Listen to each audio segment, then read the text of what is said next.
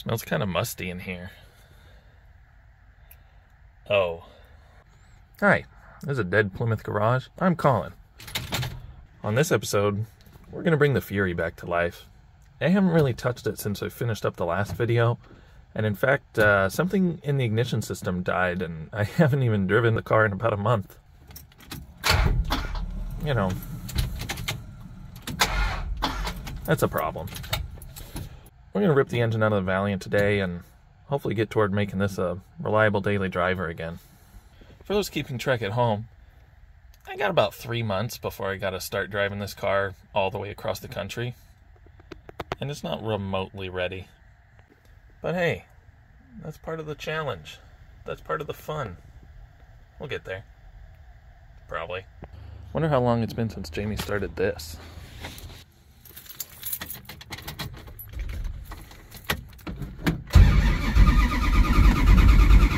It'll go.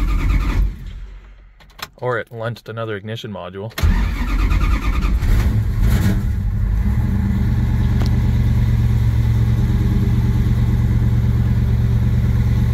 I built this engine a long time ago.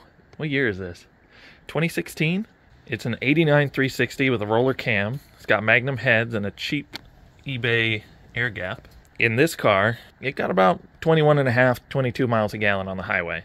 There's really nothing trick in this engine. It's got flat top pistons with valve reliefs, tiny baby cam that's like 208 at 050 on the intake side.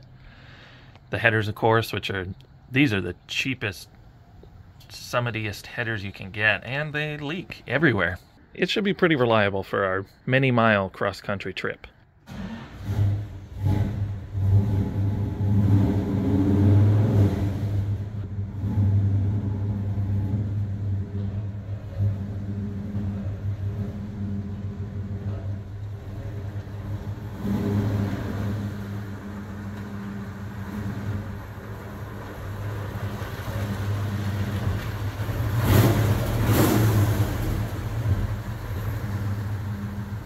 All we have to do is pull the radiator, battery, drive shaft, exhaust, accessories.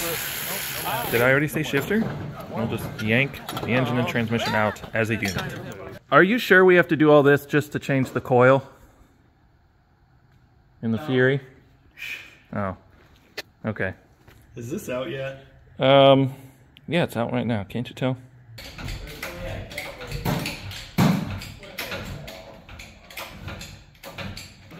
Going. Okay. She's coming. Oh. She was coming.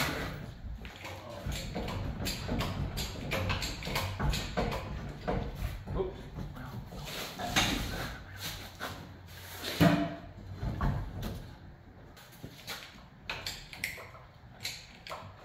I think it'll. Oh, that's pinch weld. What broke? What? What broke? I ran into the pinch weld. Oh, yeah. And I caught it on a piece of the transmission that can't slide back. I don't know why, but I thought you said burrito. Dude, I've been thinking about burritos recently. Where's you got a hood prop? How much? Just go. Look how much room that is. Okay, pull it. Dude. Okay, now you know that transmission's made of iron? Yeah, I do. It's too heavy. Feeling it. Yeah, how much oil should be under it? Okay. What's that? Oh, no, what is it? It's not attached to anything. It's a non-issue. Wow. Dude, that's my radiator support. This was a running car like hours ago. And it's just that easy. I'm hungry though. I need some lunch. Now we need to roll this out and roll the Fury in and just that right in there. I guess there's a 318 to get out of the way first. Oh yeah, it doesn't run. I sure hope these actually fix it. Ow.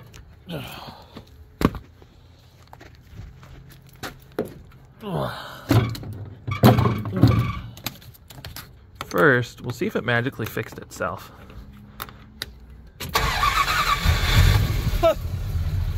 All right.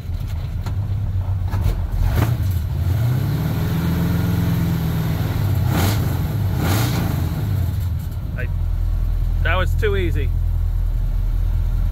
Maybe I flooded it last time. Usually this thing fires right up just like that. Oh, I can't wait to be rid of that squeaky belt.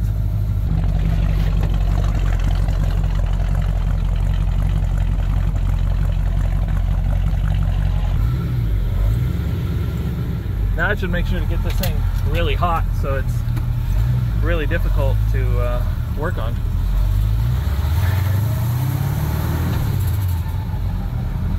Took a little lunch break and now I gotta clean off the car so we can push this one out and get the Fury in. Did I mention this crazy trip we're going on? We're leaving for in just over 3 months. I'm gonna reuse the bell housing that's in the Fury so I don't have to take apart the hydraulic clutch pieces, even though I need to pull apart the hydraulic master cylinder and replace it with a different one I have in a drawer because the one in the Fury leaks. When I bought this transmission, it had that shifter that's in the bucket on it, and I paid a whopping $125 for it. Now mind you, that's in like 2014 dollars, which were worth more, but still. Even back then it was a good deal. Of course it leaks a little now. I've put thousands of miles on this transmission. I definitely got my money's worth. I'm gonna put this in a corner somewhere, maybe by the charger. Eventually it's gonna go on the 318 from the Fury, the Smoky Boy, to go in my Dart. I'll move this out of the way and get the picker ready, and we're just gonna yoink the 318 right out of the Fury as fast as we can. And go. This cherry picker wouldn't be half as bad if this wheel weren't trying to fall off. Maybe if we replaced it and it could turn and do wheel things, this wouldn't suck so much. I have to turn this around in this tiny space with a crappy picker with no handles so I can get the engine out of the way so I can get the Fury in and pull the engine out of that. I guess we'll put the 360 in the way, but in a way that makes sense.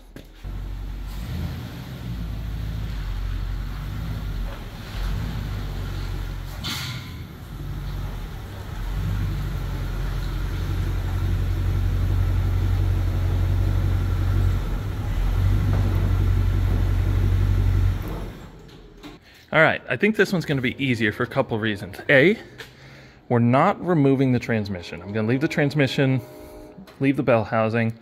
We're only pulling the engine, so I only have to unhook cooling system, exhaust, and you know, some little stuff, but that's it. This will come right out. For the most part, this thing's just gonna go yoink.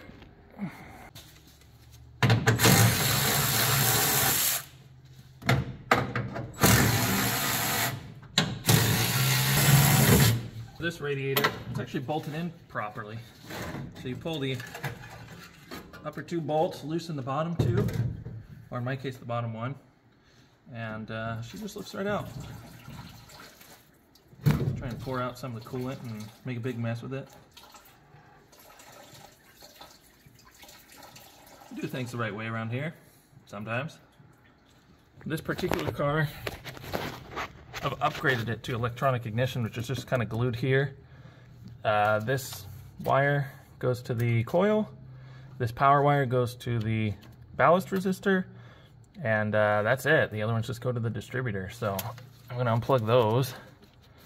And, and we're unwired. Boom. Oh, look at that. That's choice. Where's the cutters we're not supposed to use? It's actually pretty legit. I don't even know why I'm trying to cut it. Like, that's a waste of zip ties. Cool. 1406. Yeah, that's just a regular 650. That one, that's a 750, actually. We're definitely going to be using that still. That's obnoxiously orange. Yeah, why not? Okay.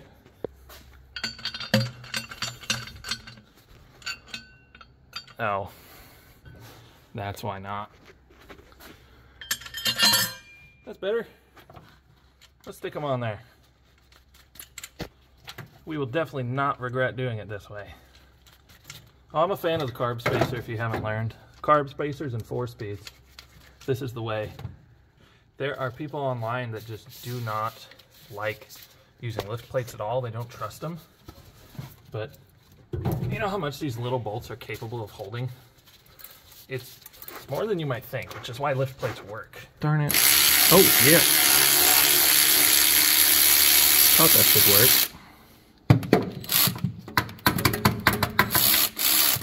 Oh, there we go.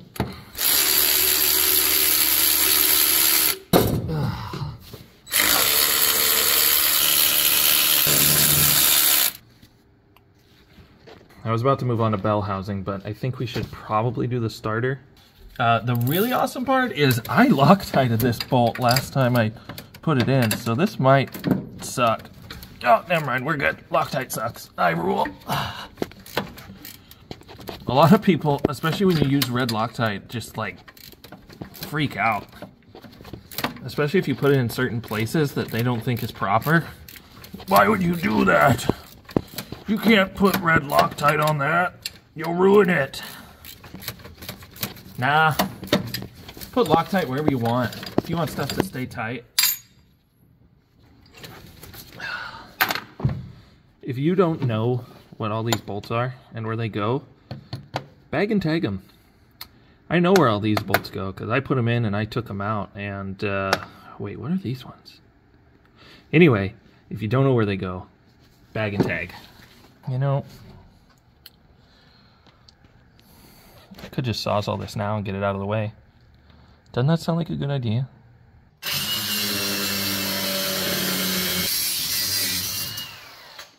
Yay!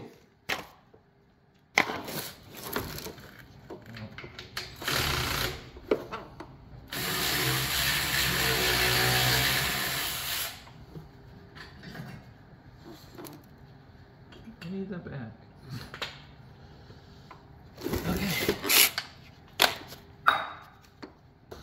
Who wants to watch me drop a starter on my face? Good thing I never put the front part of the shields in. That'd be inconvenient. But this part, I think it's pretty essential. This one's not any cleaner than the one in the Valiant was. In fact, it's almost worse. I should... Oh, this is just gonna hang once I get this out of the way.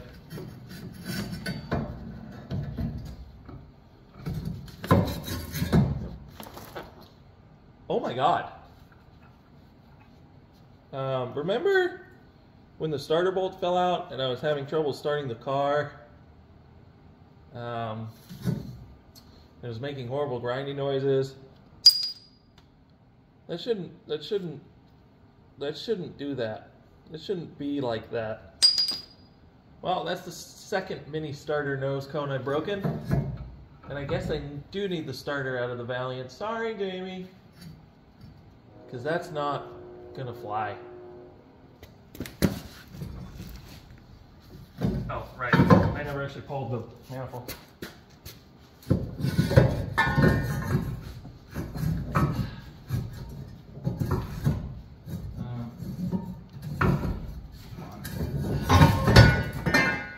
This is gonna make this way too easy.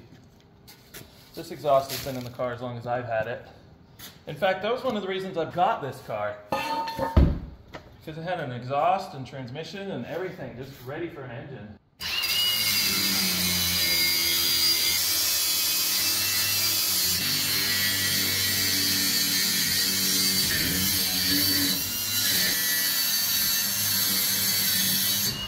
Thank you. I don't think I've ever seen that before. Wow, that's boogered. Oh my God. What else do you notice in here? There's a socket. I've never taken these manifolds off. They've been in the car since I got it. So I've never had them upside down. I don't even know what to say. That's funny. Alright, this is a little stupid. So I'm trying to get this out. It's like the last thing other than the bell housing bolts. I got the throttle cable unhooked, the oil pressure line, but this guy, stupid little brass fitting, is trying to strip with a crappy wrench. A crappy wrench that says Snap-on on it, by the way. This is the best angle, and it won't. It just won't. Oh! These look like they suck. Hopefully it will grab this tight enough that it won't strip. Oh my god, dude.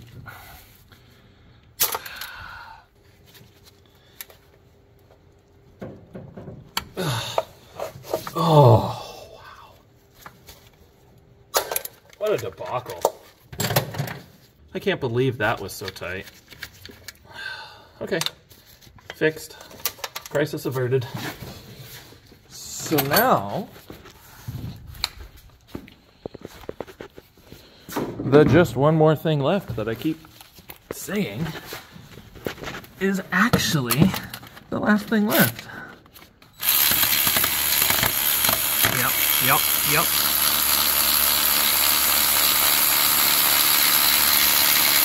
Oh, yeah, that's freedom.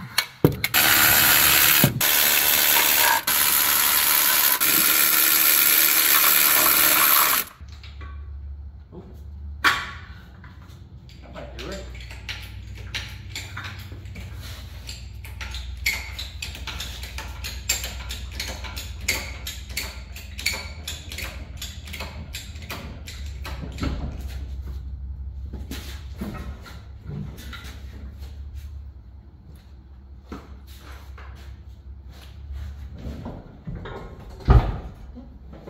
Easy. Still catching the input shaft a little. Now not. Catch the bell housing. Or free the input shaft.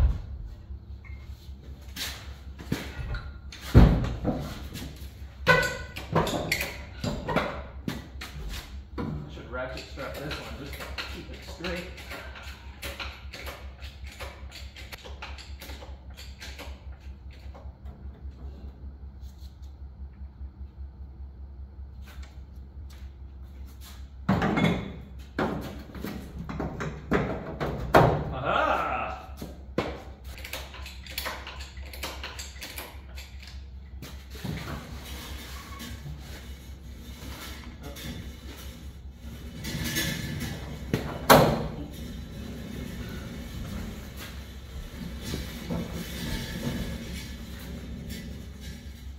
Okay.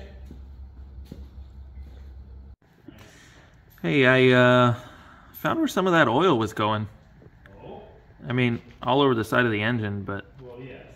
Also in a couple of these here cylinder holes. Oh, yeah. That's fine. I guess we could fix that before we put it in the dart. I see no reason to install that engine without it being flashed. Just to get it out of the way. No. If you've never removed one of these power steering boxes, it's not that hard. It's just 3 bolts and the steering column and the pump. We're gonna leave the pump on for this because I don't want to make 2 messes. But I had to jack it up so I could fit an impact on the pitman arm nut. Yep.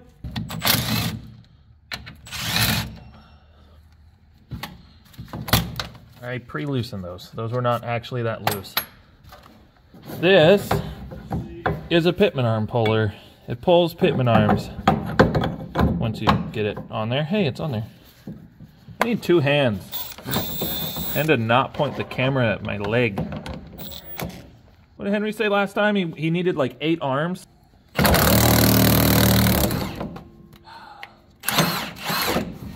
Pitman arm puller. It pulls pitman arms. Who wants to watch me drop a steering box on my leg? I do.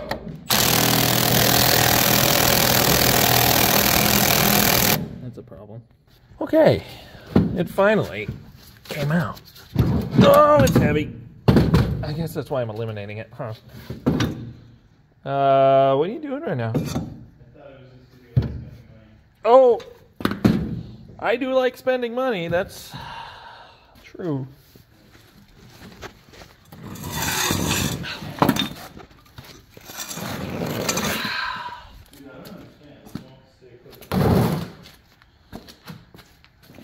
All right, let's replace it with one that's more betters.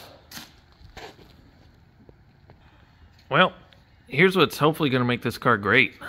The Borgeson steering box, which is smaller, lighter, and I sure hope less leaky than this old worn out piece of garbage.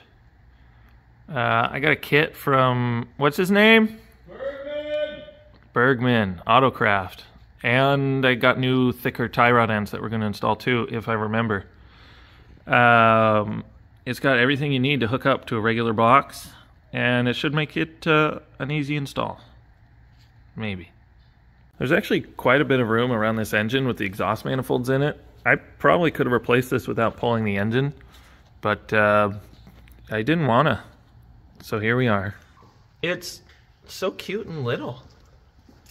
It was all worth it just for that. It's the next day. Borgeson box still looks great in there. I've got all the parts to assemble the coupler. And this is a special long one that I got with the Borgeson box from Bergman, so that you can just hook your factory column up and not have to cut it. It's going to be pretty good. I've already got the box marked for where center should be, so I'm going to center it back up and start working on the coupler. Actually, before I do that, I really want to clean some of this. I can't handle this, especially if I gotta sit on it again.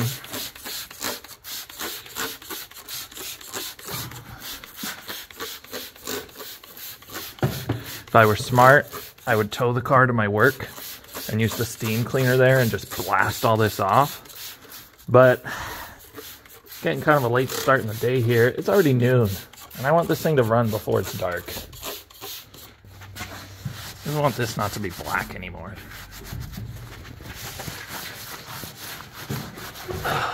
Ooh.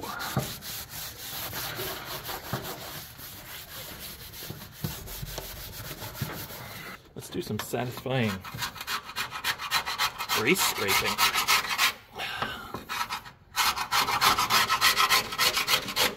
Mostly of the spot where I gotta sit my butt in a couple minutes to continue working on the steering coupler. The really cool thing to do would be to blast all this grease off and repaint the K-frame. But this car's got to drive out of here by tonight. Alright, if you've never assembled one of these, it's pretty easy. Now, I'm going to hope that I don't have to drive out this pin, because it really sucks.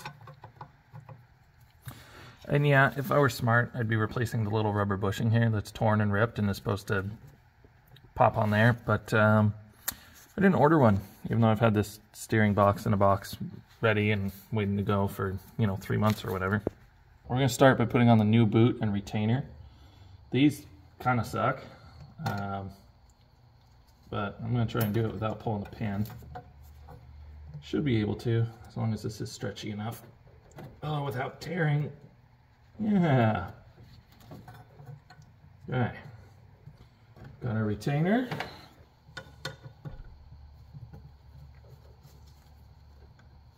All right, I got the shoes and the little spring clip on there. I think I'm ready to grease this thing up and put the coupler on for real this time. It's kind of a snug fit.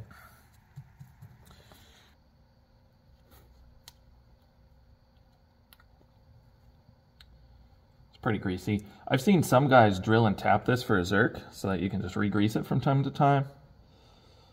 That might be nice, but I don't know how really necessary it is. So I'm going to skip that. There we go. Yep. No problem. I've got the coupler on. I'm trying to install the tiny roll pin and it doesn't want to go in the hole. And it kind of doesn't matter if it won't, because I've got an extra little wire clip thing that clips onto the coupler and then into the roll pin hole here, which isn't even used in this application, and it'll retain everything here. But I'd like to have the tiny roll pin in anyway, just for good measure. Okay, we are skipping the tiny roll pin, which wasn't even really a roll pin, but I got it started in the hole. I just held it with little pliers and got it to start in there, and then I tried to bonk it in the rest of the way, and it just bent.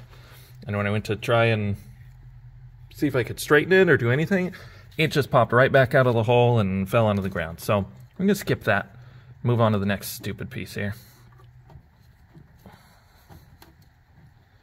Okay, we've got this nice grease seal. Then we've got the nice retainer. I don't really have the best of luck with these either, but basically we're just going to bend these teeth down, and it'll be installed until it falls off, because they never really stay on there that well.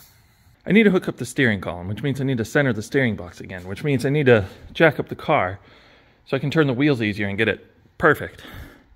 But if I'm going to jack up the car, I should put it on the lift so I can take the tie rod ends off, because I have new tie rod ends for the car. But to get it on the lift, I need the right engine on the cherry picker ready to go in this tiny space here. So to do that, I have to move this engine. And with a normal cherry picker that the wheels can just turn, I would just flop it around and stick it in the corner there. But I can't. So I'm jacking it up. I got to pull the clutch off. I'm going to put it on an engine stand and just roll it out of the way, because that'll be easier. Then I can get the right engine on the stand and bring it over, and then bring the car back forward and get it on the lift. So many steps here.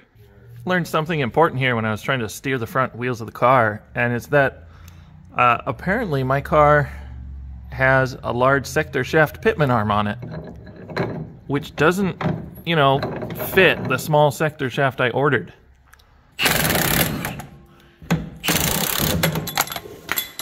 Well, I pulled the whole steering linkage out of the car. I had to unhook this side of it to fit the driver's side header in, because it's the crappy style. And I'm replacing these tie rod ends anyway, so I just popped it all out, and I'll reinstall it once the engine and the exhaust is in. Which I think we're ready to start once I transfer engine mounts to the 360.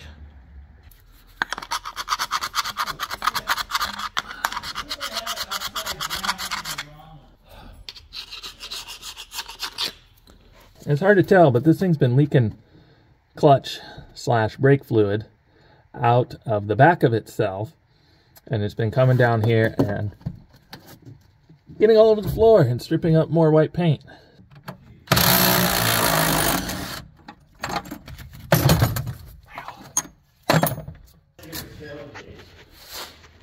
This thing's only been leaking for the last 3 years or whatever.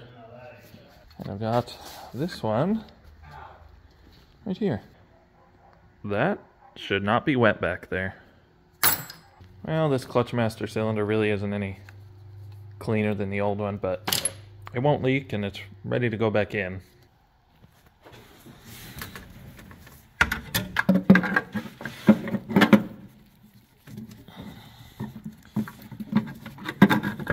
Oh, that was way easier than taking it out.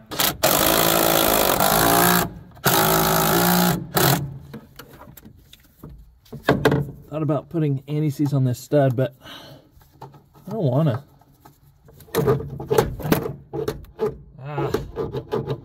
Still hitting the bracket a little. We're just gonna roll with that for now. I'm tired of this. Remember when I said I wanted to drive the Fury out before it was dark? That was a funny joke. Finally gonna pull this actual last thing out of the Valiant. And I'm gonna try not to bloodbath the yard. No guarantees.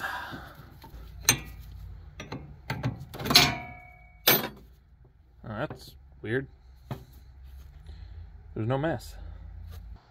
Well, everything I've tried to do today has been a debacle. That line, the pressure line, the fitting's too big to fit the... I don't even know what I did with it now. This is going great. Anyway, it's too big for the included fitting for the box. So I need to probably just buy a different line. I should be able to find something in stock at one of the parts stores. It won't be a big deal. It's just another thing on the list of stuff that should have been easy, and it wasn't. And I'm pretty over the whole steering situation as a whole. What with, you know, not even physically being able to steer the car with the steering box because I didn't know I had a large sector pitman arm. I'm just going to put the engine in and hopefully get it to run. Once it's in, there's really not much to hook up and make run. I won't be able to steer the car. I still got to go rob a pitman arm off of a different car and then figure out a hose. But if I can get it to the point where everything else is done, then I can do that in the morning and drive the car out and take it on a test drive. It's good enough. At least it's in. It's 5:40, which means I think I started at this around noon today and really haven't made any significant progress. It's kind of annoying. Oh, one last thing. I thought I was done with last things, but usually you want to measure the back surface where the bell housing is touching. And I can't do that because the bell housing's on and I'm not unbolting it this late in the game. I just want to throw the engine in. So maybe I'll measure to the bottom of the bell housing, and then on the other side I'll just measure from the fingers of the pressure plate to the back of another bell housing, which is not going to be entirely accurate. As long as it shows we have a gap, I'm throwing this thing together. This is not how you're supposed to measure. It's 2 and, I don't know, 7/8. To the surface of that is 3 1/4, which means you need an 1/8 inch gap, so I would need 3 1/8 from the fingers to the bell housing. So this sticks way too far out. Just trying to remove this hydraulic throwout bearing. I can get it to move on the thing, but the inside sleeve isn't coming out. I pulled the set screw on the little adapter piece here. The set screw's totally out. It won't budge. It won't turn. All I wanted was to throw the 360 in. Didn't think every little thing that I tried to do would be a debacle. But here we are. What was I saying about everything being a debacle? The inner sleeve of the slave cylinder is seized to the bearing retainer of the transmission. I can't pull the bearing retainer without pulling the bell housing, which is what I didn't want to do in the... Anyway, well, I hope this works. I think the bubbles are a good sign. We're cooking now, boys. Oh my God.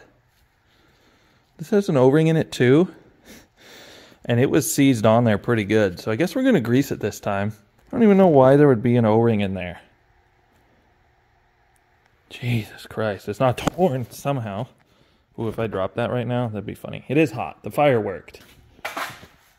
Ugh. That's still hot.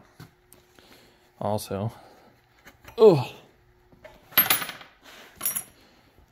That took way too long. Debacle.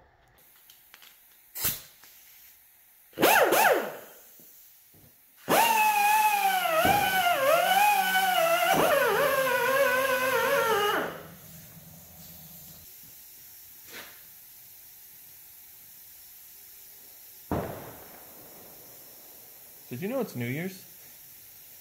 New Year's Eve, anyway. It'll be 2024 in just a minute. Well, still several hours, but you know, a metaphorical minute.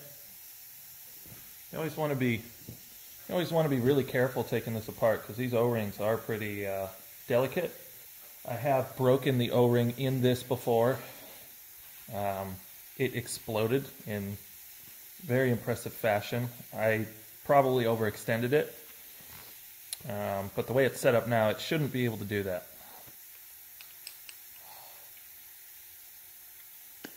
Back together.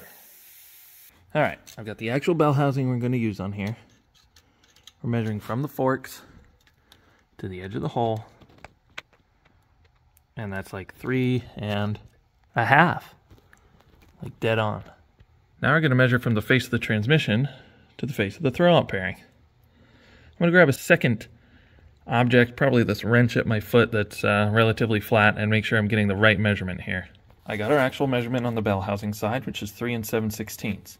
On the transmission side, it's 3 3/16, which leaves a gap of exactly 1/4 inch. The range, they say, is 0.1 to 0.2. The Chrysler shims are 0.063 inches according to American Powertrain's website. And so if we subtract one of those, if I know how to do math, that puts us right at 0.187, which is perfect. I'm going to go on a quest to find one more of those shims, and then I will finally be able to install this engine. And it only took all day. Ah, the trusty red toolbox. Aha, it's literally under everything. Ah.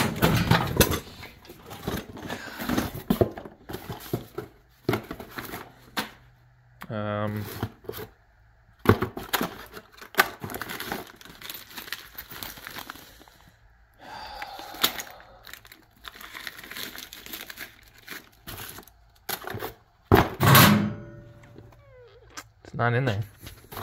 I was wondering where this was recently. Not that I want to use that steering wheel, but... Oh, wait, yeah, I do. I was going to put it on the dart. My green dart. Did you know I have a dart? All kinds of goodies, but what I don't see are shims. Ow. For hydraulic clutch. I should be working on this. I'm supposed to work on it tomorrow. It's probably not going to happen. That's not helpful. Jags. Anyway. And I didn't find them, so... Next, we're going to rip the pitman arm off this car. Tom, if you're watching this, I'm sorry. I will put a pitman arm back on this car.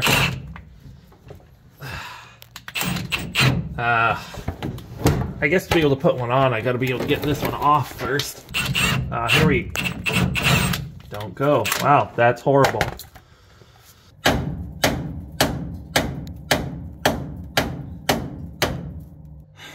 This is ridiculous. I should not have to work this hard to get a pitman arm. God. Well, I finally got the arm to pop, which is great. Except that the nut got destroyed by the puller in the process, and now it's so gouged up, it's stuck on the stud, and I can't get it off. I'm really not very smart sometimes. I forgot I literally have a battery-powered cutoff tool here, so I can carefully grind off the ruined bits of nut that's stopping me from removing it.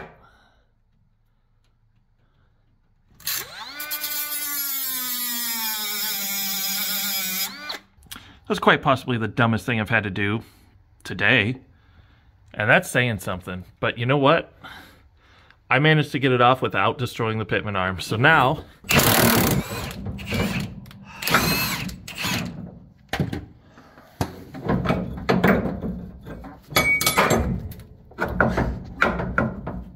I have a pitman arm.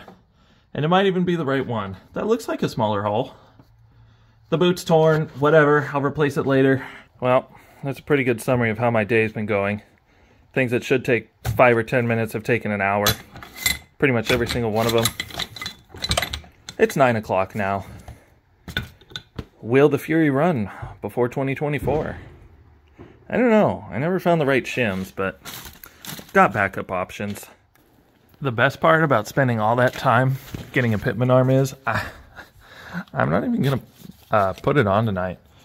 We got a random assortment of old diff shims and such, and I found some in there that I think are pretty close to the right size. I'm going to find one or a combination of them that's approximately the same thickness. We know we don't have to be exact because we've got some wiggle room, so if it ends up a little thicker, no problem. I just need something close to the right size that's going to shim it correctly. Not quite exact, but it's pretty close. Now the diameter here is a little bigger, so I'm going to sandwich these shims between the normal shims and the bearing, and that's going to make our shim stack. And that should be good, or at least good enough.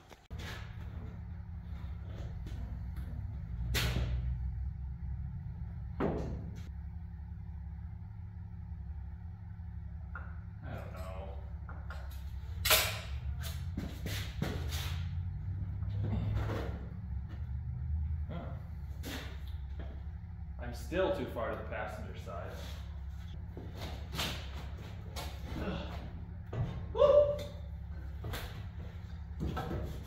Oh, that's perfect. Ish.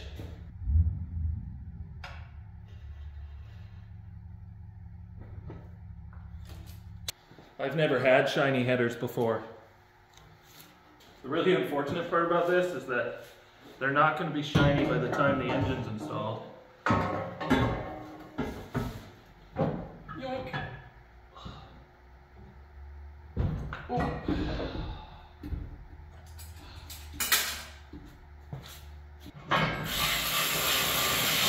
Whoopsie! I actually don't want that really tight. I want a little bit of wiggle still. Also, I'm trying not to get them greasy and failing miserably. The front of the engine's still high.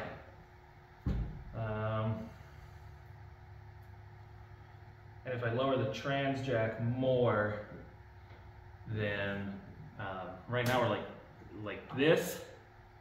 If I lower the trans jack, we're gonna be like that. So I don't want that.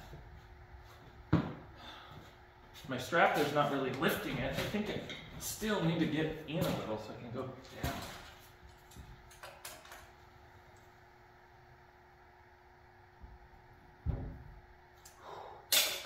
A little less than that. Whoa. Is that just gonna go in? No. No, it's not.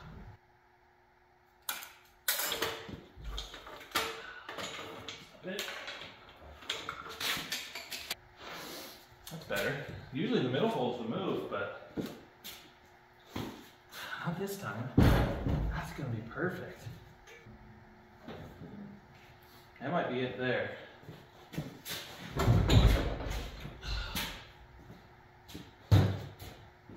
Wow.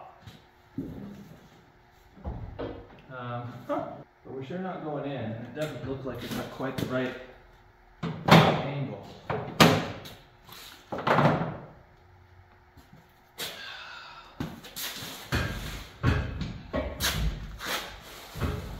It's sure trying to be in there, but it's not. It really sucks trying to spline the shaft like this, but I did not want to pull this transmission too. So we're close. Our angle not quite right. I try and wiggle it a little and it gets better and then it gets worse again. So I don't know. I'm gonna wrestle it for a bit and see what we can do. Look at that header. It's shiny. The engine is finally in. Look at how much room is around these headers. In the Valiant, like the whole steering coupler rubs on that tube. It definitely sits, like the engine mount was sitting down too far and it was sitting on that steering box. I mean, not that one, but you know, they're sitting on that tube. These are nice and shiny and they actually fit pretty okay for the style they are. This side, as you saw, I dropped in right before I started inserting the clutch because I knew I was going to have troubles getting it around the bell housing. And then this side, after I stopped recording before, I just lowered the engine a teeny bit, wiggled it, and it slid right into place, no problem. So I got the bell housing bolted up. I lowered it onto this mount and started the nuts, and then I used the cherry picker to lift it up, and I was able to slide it in from beneath after I very carefully lifted the car back up. I was very delicate, making sure I only pulled the engine up just enough that it was starting to pull on that mount, not actually lifting the front of the car, because that would be bad. Of course, it helps that all the steering linkage is out, and it's a B-body, so there's a lot of room. This was probably one of the easiest header installs I've ever done. Motor mounts are on. It's header gasket time. I'm going to torque them to spec, which I think they even call out a torque spec on here. Mopar V8, torque to 20 foot-pounds.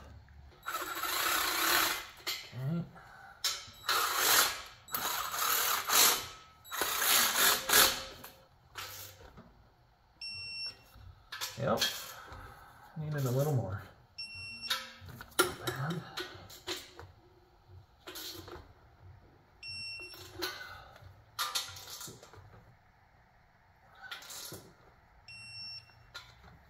Cool. Oh yeah. Good, little bit tighter. Boom. Good timing, Sky.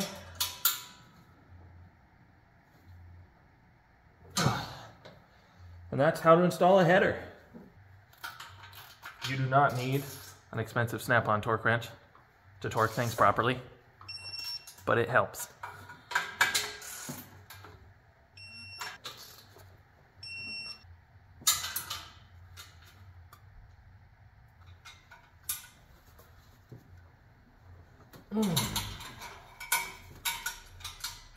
We've got headers, and they're actually bolted on now.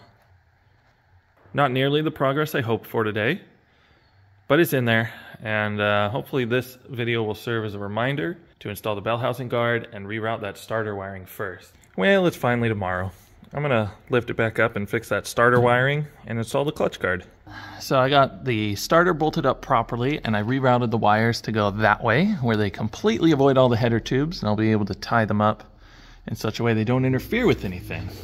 I got the clutch guard on, and I'm starting to install our steering linkage here. I did gack the threads a little bit on the pitman arm, so I'm gonna have to probably file them and make them perfect, but steering is starting to come together. Collector, reducer, sleeve, and the sleeve sits right on the floor. I scooched the reducer as far forward as it could, same with the adapter, and now it's not hitting the floor. It's still super close, but it's not touching, so I'm gonna go ahead and chop the pipe right here after this bend, and it should have just enough space to sneak in there.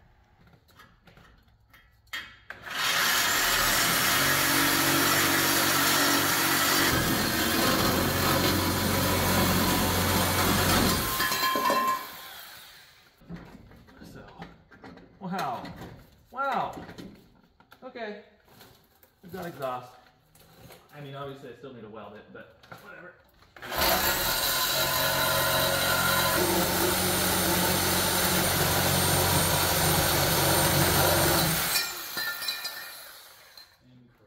You gonna like sleeve and angle that or what? Yeah, well, this has the angle I need to shoot off that way. Ah, so you cut it and then... So we cut it, we weld it to the adapter we already have, and then we'll cut out about that much. We need another of that same sleeve, and then it'll be done.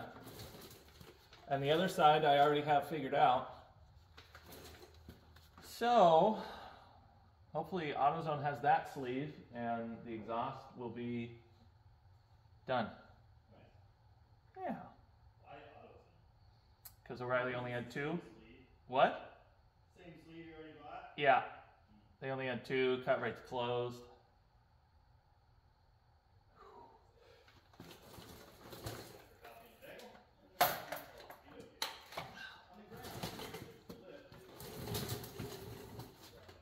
You're welcome. That is gonna be perfect. Or at least good enough.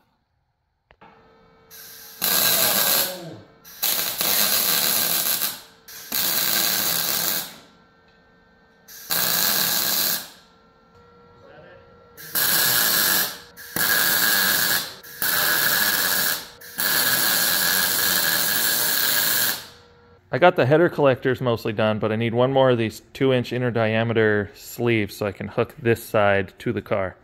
But other than that, exhaust is almost done. I found everything I needed at the AutoZone. We got the last couple clamps and the sleeve. And yeah, now we can finish the exhaust up and move on to everything else.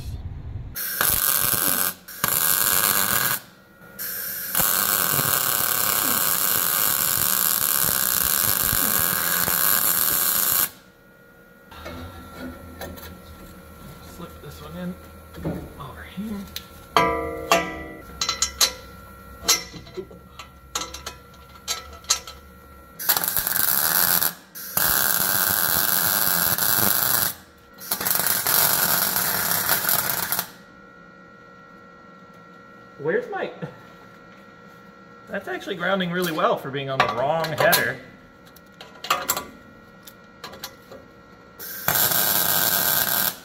Better.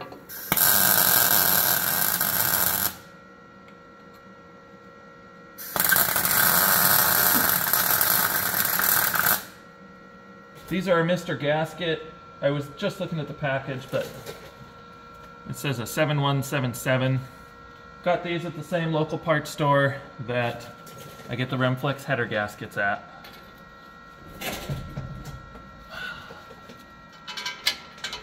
Ow.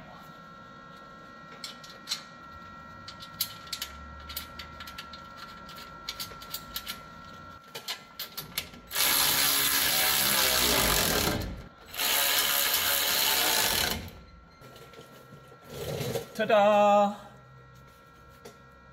It's a little ugly, but it works. Copper gasket, collector, reducer, adapter, old grungy exhaust pipe. Look at that! The exhaust is done. The welds are a little boogery, but they'll hold well enough.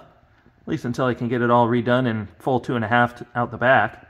The main problem here is this thread is kind of crunched down, and you can't thread it past it. It's like touching the thread above it, and since I can't easily get a pitman arm today,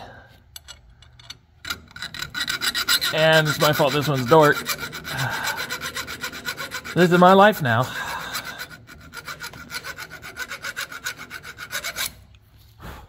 If I could get the stud to pop into the linkage a little more, then I could just ram the nut home and it'd be fine. But because the stud is spinning, I can't quite just ream it on there. I'm going to keep filing the stud until I can get that nut on. I put this tie rod end on to help hold up the center link. Filed that stud on the pitman arm bit by bit, and I got the nut to go a little further, a little further, a little further. And then I wasn't making much progress, so I tried the pry bar onto the pitman arm again, and I managed to get it to hold the stud just enough. I was able to ram it on there. So our pitman arm debacle is over. The steering linkage is together and like half of it's pinned.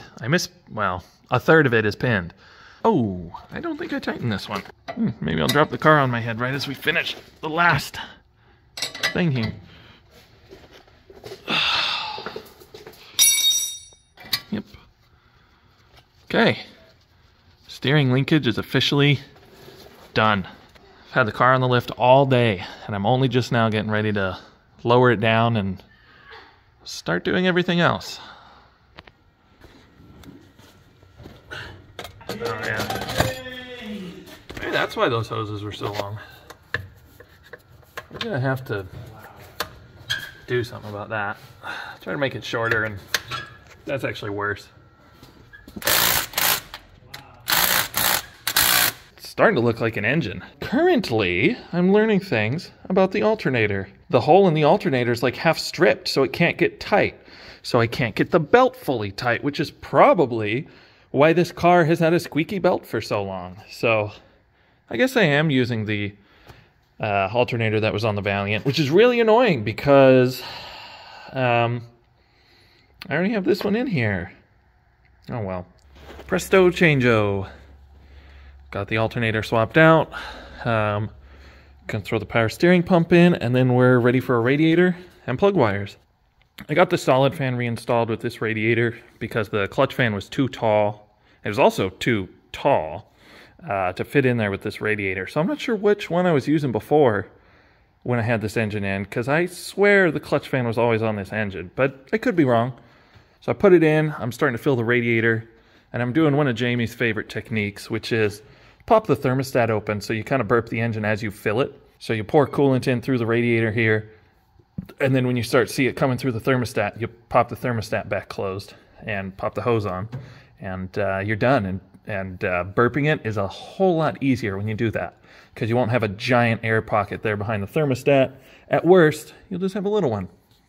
All this coolant I'm putting in, I drained out of the 318 because it looked nice and green. Coolant looks fine, I'm reusing it. I would, oh.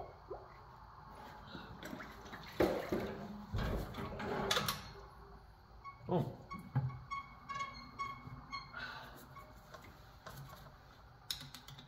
That was easy.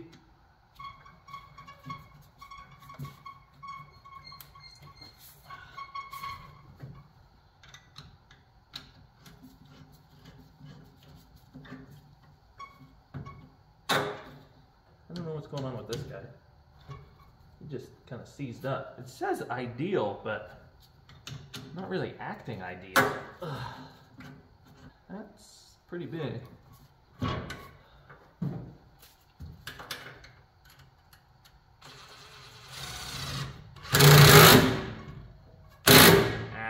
She'll do.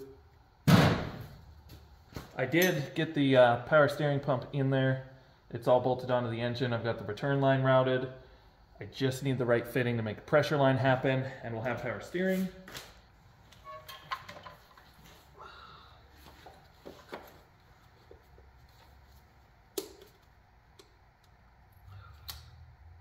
I should probably do new cap rotor wires soon. These are looking a little haggard. The plug wires were new, but you know, at least one is slightly burned up on headers. It's just not the most ideal. 4.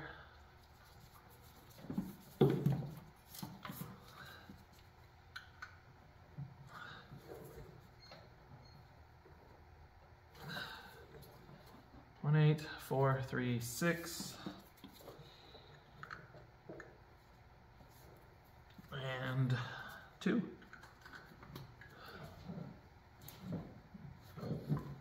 Tons of clearance around the header on this side.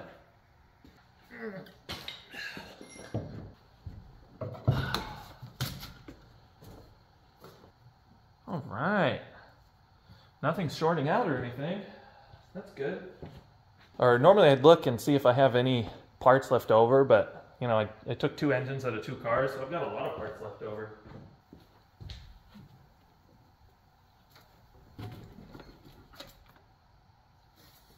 What was melting? My sniffer ain't working, so I don't know what's trying to melt. I don't see anything getting hot, but something sure is sizzling. Oh, it's that. It's just a sucky connection.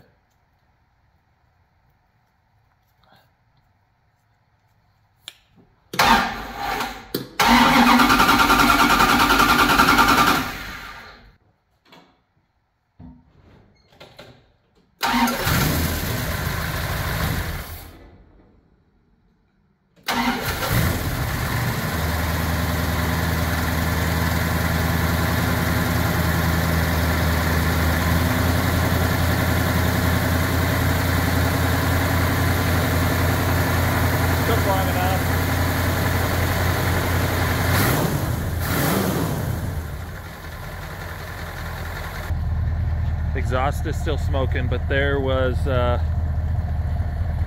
good bit of oil that went through the pipe, so I'm really not surprised. That's going to take a bit to burn all that off.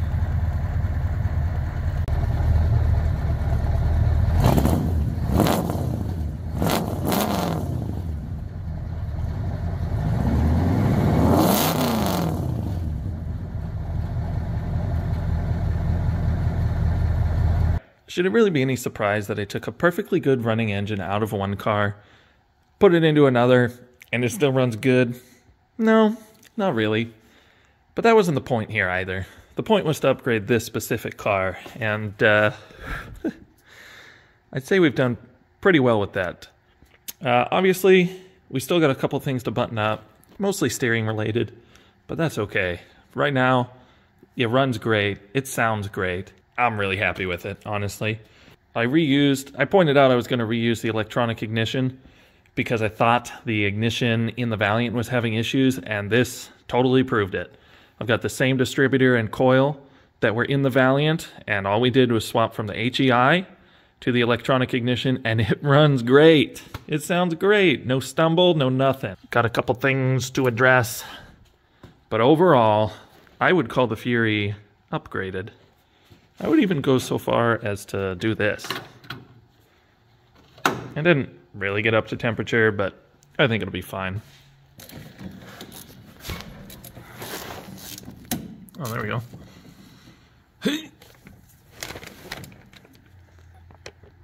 Okay, we got our pressure fitting in, and I've got the solution, I think, to all of our power steering problems.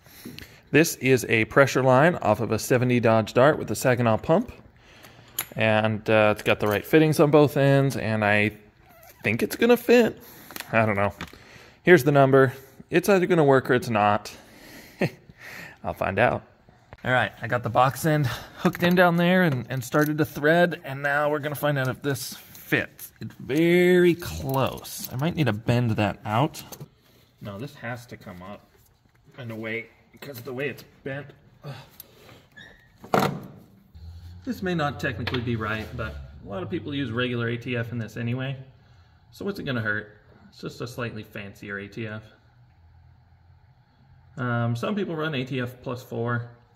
I'm kind of surprised Jamie doesn't have any of that in stock, since that's a pretty typical Chrysler fluid.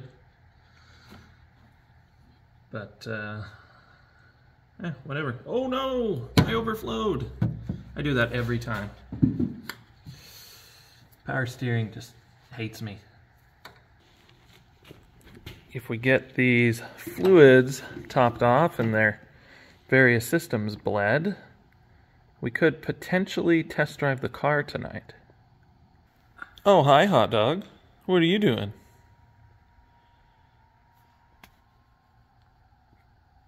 Okay.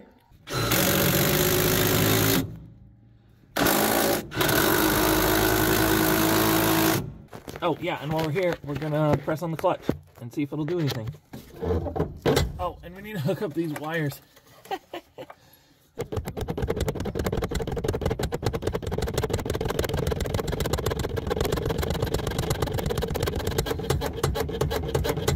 That's gonna be an annoying noise, but anyway. And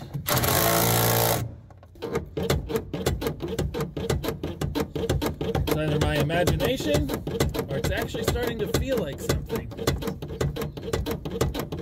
Yeah, this is how you're supposed to do it when you're alone, is just pump it up a million times until it feels like a clutch. That is not a clutch yet, but it's becoming one. Can you hand me that little trim piece on the ground by your boot?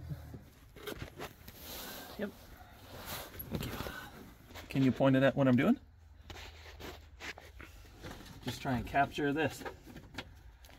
I just have a few screws to install, a flashlight to knock over. Now it is. Don't overdo it. Oh. Check it out, buddy. Yeah, steering again. It feels really good so far. Double check the fluid, crank the engine, and then we'll do that again with it running. Here, bud. I've been really excited to try one of these Borgeson steering boxes ever since I learned about them. Been even more excited since I got this one. And it's just been sitting around in a box waiting for me. I'm very much looking forward to giving it a shot and seeing just how much better it is in a factory box. Whoopsies! Hey, that was convenient. We've used firm feel boxes before. I really like firm feel. This car has firm feel torsion bars. I've installed other firm feel products. But I decided that a Borgeson box, it really only costs a little bit more than a firm feel rebuild. And I think it'll be better in the long run. All right, I'm gonna crank it and see if it sucks down any power steering fluid.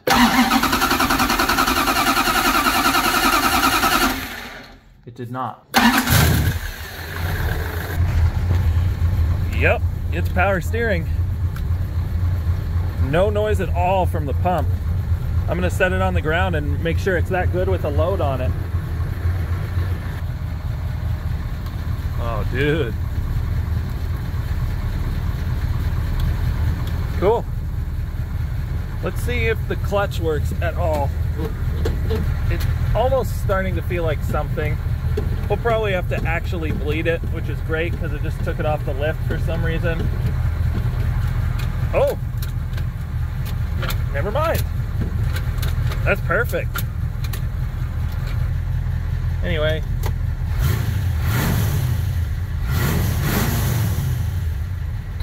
think it's done. Oh, Fury. All right, buddy, buckle your seatbelt.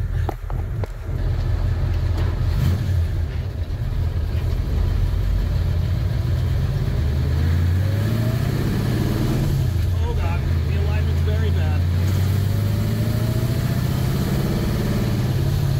Very bad. All right, well, we did it. We drove the car.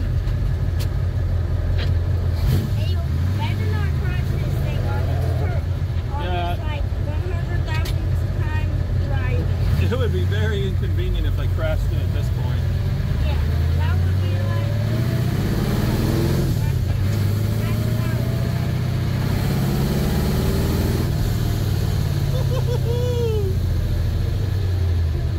All right.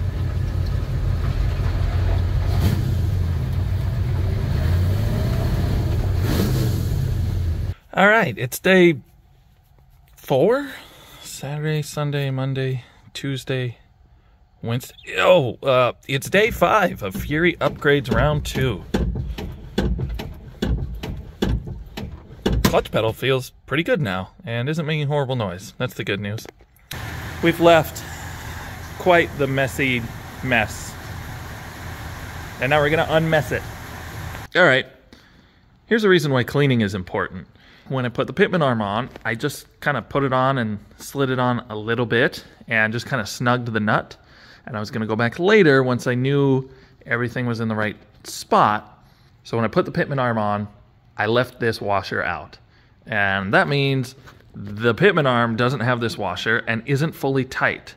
So when I go under there to lift the torsion bars up, I need to take the nut off the pitman arm, put this in, and then, I don't know, tighten the pitman arm maybe. Yeah, that's gonna have to do. Let's get this thing in here now. First, most important thing to do while it's in the air, pitman arm nut.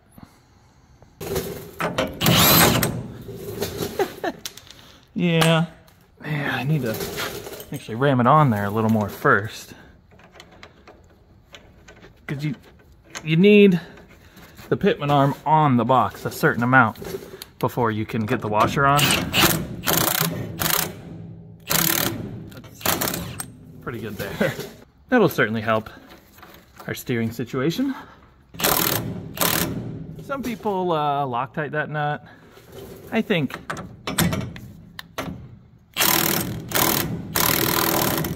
that'll be fine. I'll check it at some point. Okay, thing number 2, we need to secure our clutch line so it doesn't fall down and melt on the header. As usual, our friend Mr. Zip Tie is going to solve this one for us. And yoink. All right, that wasn't quite flush, but good enough. I think I put my tie rod sleeves backwards / upside down. Sorry, Bergman. People just have to read that upside down. Thing 3, we're going to adjust the height of our torsion bars.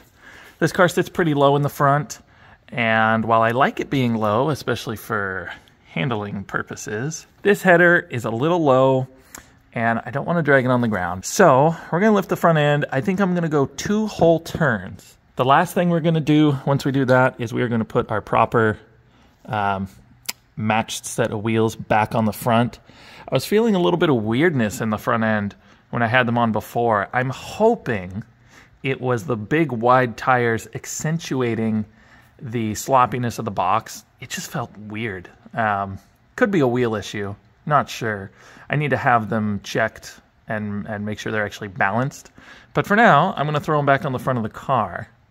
When I adjust these torsion bars, I like to go quarter turn at a time. So we're going to line this up right about here. I'm going to go 90 degrees, 8 times. 4.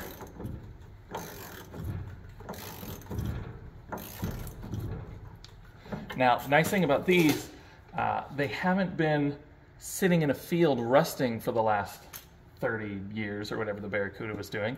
And so I can actually turn these by hand instead of doing the impact. It's just a little more gap than I was hoping for, especially with how tucked the rear is. On the other hand, the car looks like it's sitting pretty level now, which it wasn't before. I don't know if that's too high or not, but you know what's great? That's kind of the whole point of this. This is called the Quick Trick Alignment System or something. I've seen this online before and I was really interested in it. And then Jamie got this from someone. We are going to try this out and we're going to set up the front end so that it's safe to drive at least. And if I don't like how high it sits or if it doesn't settle down a little, then I can just realign it later. Or take it in and have Les Schwab align it like I usually do. All right, step one of this deal. We've got these plates to roll under the tires.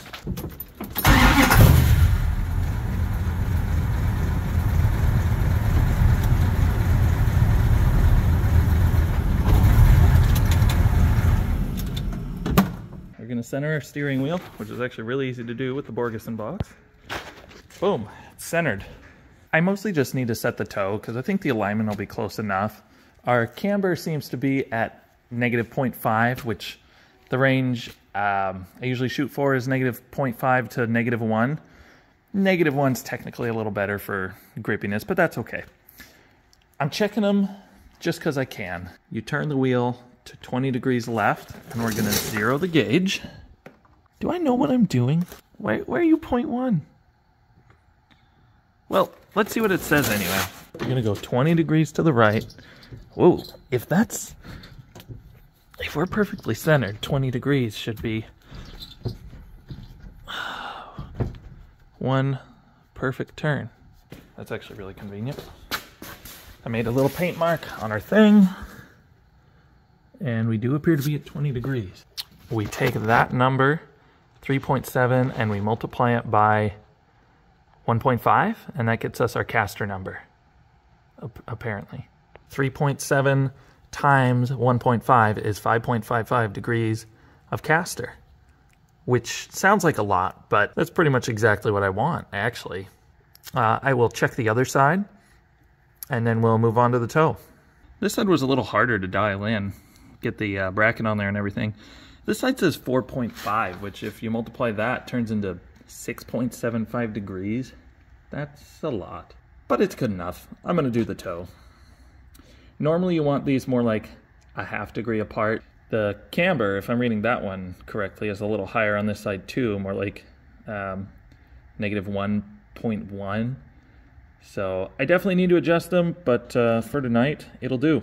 Just looking at the front wheels, I can already tell this wheel is towed in a little, and this one is towed in a lot. So I'm gonna start, before I take any measurements, I'm gonna turn this tie rod sleeve in just a little bit to try and kind of even them up, and then I'll take my measurements. This is where the Quick Trick really shines, I think. These brackets here have slots, and you just slide your tape measure in on one side, pull it across, pop it in, you take your measurement. It could not be easier. I need my handy cardboard creeper for laying on this horrifically dirty floor. We just reach right in here, and we turn it this way. Turn that nut out a little. Turn this one out. And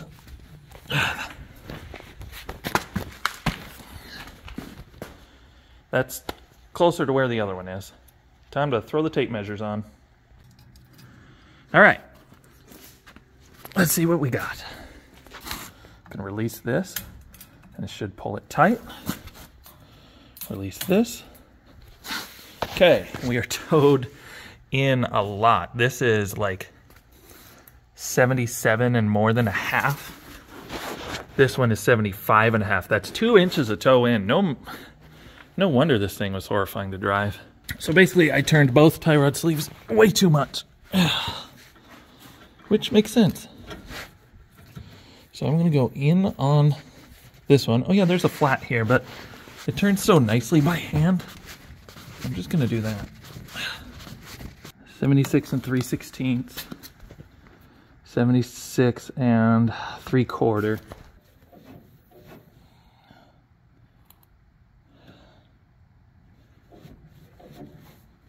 Okay. It's either perfect or as perfect as I can get it. This one's at 76 and literally just a hair under a half. So 76 and a half. This one is 76 and just that same hair under 5/8. So that's right about an 1/8 inch of toe in. So I think our alignment is good enough so we can drive the car to work tomorrow. The last step is to tighten up the jam nuts on the tie rod ends, and then we can get this car out of here and finally drive it again. One more last thing to do, other than zip tying a couple wires while we weren't looking. Wiring up the brake lights so we can actually drive it on the street. Grab your handy 15/16 wrench in this case. On a factory style, it's got the squeezy sleeves. So you just tighten the bolt that holds the sleeve and you're done. But on this, it's just got a couple jam nuts. Easy peasy. One inside's reverse thread. Yeah. Yeah. Tie rods are tight. I declare this Fury roadworthy.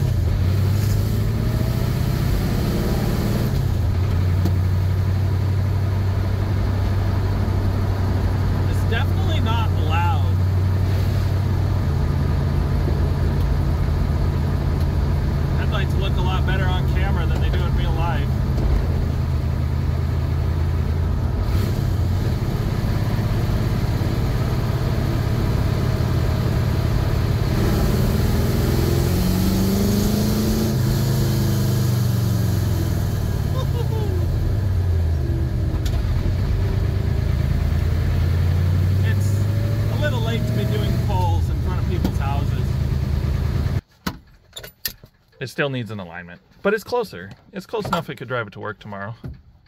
Brake lights still work. And it is my birthday, so why shouldn't I, right?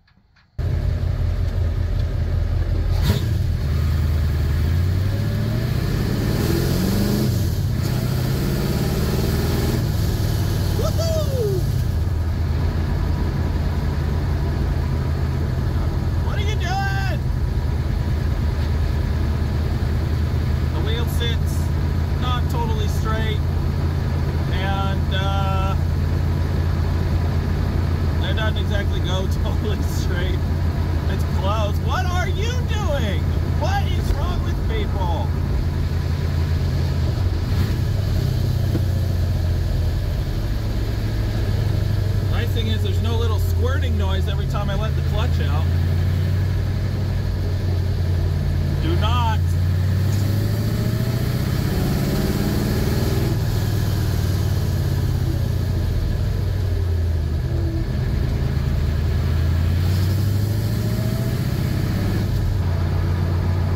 Oh yeah.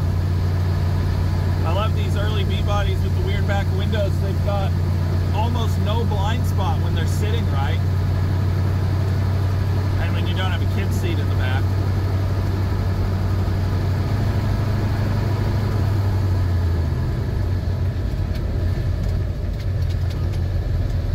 Not bad.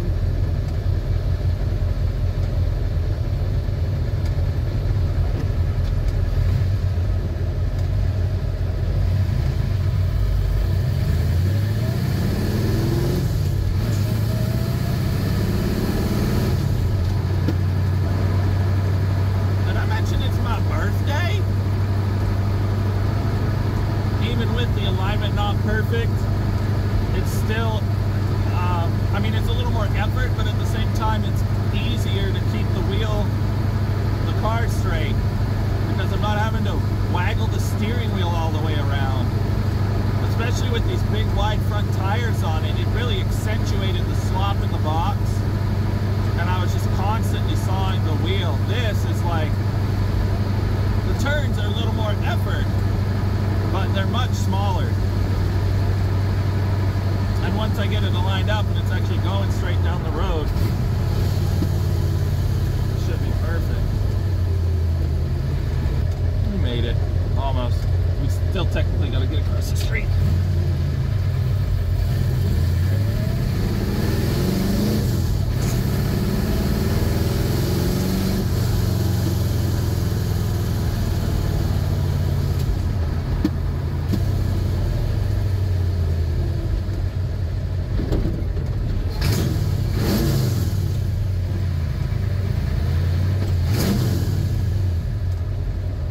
Birthday. I can show up late if I want to.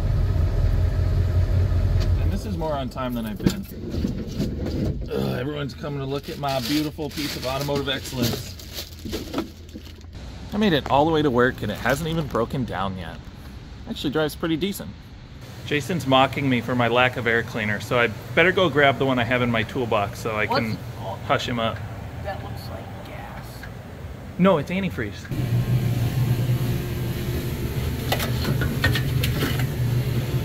Getting kind of crusty, but still looks better than the other one, and it's cool. How dare you mock my squeaks? Yeah, I know. No, it's gonna pinch on the gas. Well, that ain't gonna work. This line used to be extra long, and then I Longed it. making Jason grease the front end so I don't have to, because I don't wanna.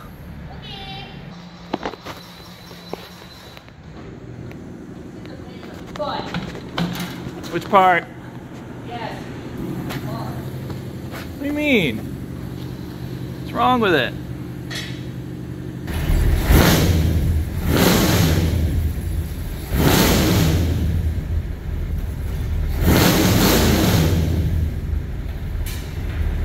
We started this episode with a dead Plymouth, and we're ending it with a very much alive Plymouth. A Plymouth with a new 360. We've got headers, we've got the Borgeson steering box, we've got no more belt noise, we've got no more smoky exhaust. I think that's going to do it for this one. We'll get in alignment and do some test driving later. I'm going out of town for the weekend because it's my birthday. Just remember, if you leave your car sitting for long enough, you'll have your own barn find.